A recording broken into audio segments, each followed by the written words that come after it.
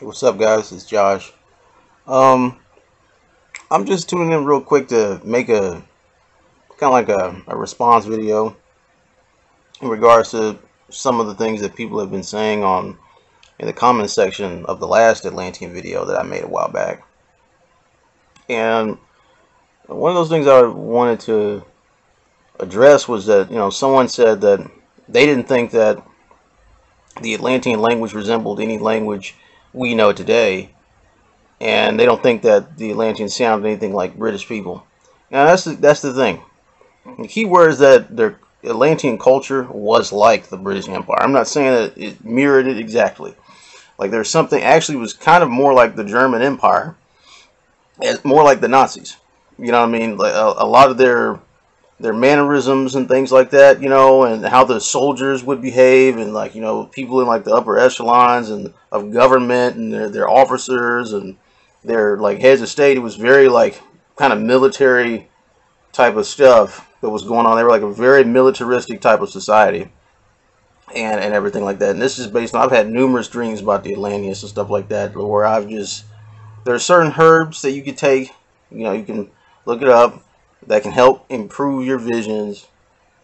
And and like, I honestly think these are remote viewing type of things that I'm experiencing. I don't think this is just stuff that's being made up.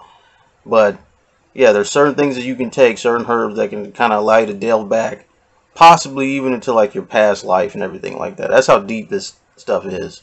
So I'm just going to clarify, like, I think that, yeah, you can form a relationship with the universe and things like that, to where it can reveal to you, because you are of the universe and the universe is in you.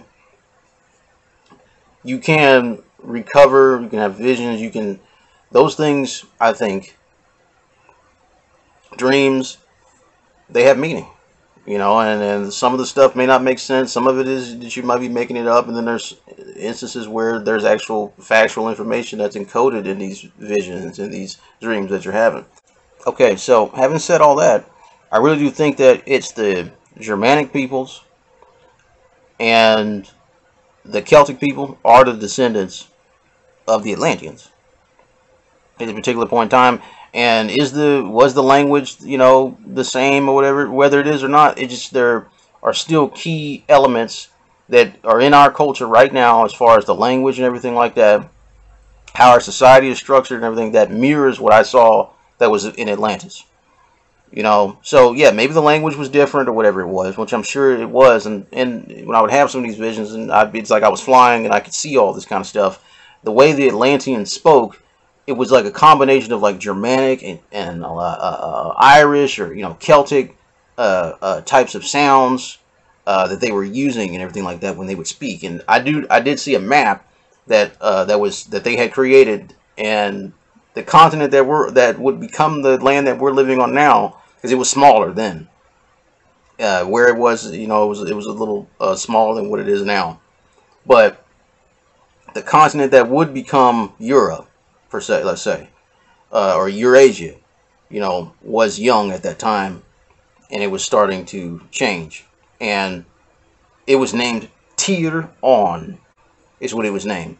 A name that sounds very Irish, you know what I mean? That sounds, like very Celtic, or like Britannic or something like that. You know what I mean? The type of names that they would use. Was also another thing as well. Like people's names, like there being Atlanteans, they had names like Tywin and stuff like that, very similar to the shit that you see, in English. Anglo-Saxon names, stuff like that. They had names that were kind of like that. They spelt them a little different and everything like that, but it was very similar. And then the stuff that the sounds it'd be like Tir non, their eyes stuff it be tamortan and shit like that. And they sounded a little bit like that. Atlanteans, when you hear Atlanteans talk, they're like yike, keep it boko cha. And they're very energetic in how they speak and stuff like that. The Lemurians versus the Atlanteans. The Atlanteans, it was like all proud. Like everybody's head would be turned up, and they'd be like, oh, ear tamanagan here, and yeah, and all that type of shit. They would be saying stuff like that, and saying it proudly. you know, and in that, with that type of British type of attitude that what we call now British, Atlanteans were doing that. I mean, they're standing there wearing like uniforms and shit. They got sashes and stuff like that, and all when they're decked out, it was like the Nazis, dude. The type of uniforms that they had, and everything like that, all their various decorations and badges and all that kind of stuff they would have on their troops. It was like that, and then they would just be all like standing there, you know, in formation and shit, and like all proud and everything, you know, very similar to like the Nazis. You know what I mean? And they had a greeting when they would be like the Romans. It was very similar, like where the hand would go out. It wouldn't go up. It wasn't going up. It was like, you know, and they would do this type of stuff. You know, their type of salutes that they would do to each other. Like they walked up somebody, and they would be doing that. You know, and that was like the Atlantean salute that I saw. You know, no one else had salutes. No one else had that kind of structure and order in the military like it was with the Atlanteans. It's very similar to what you see with the Romans and the British.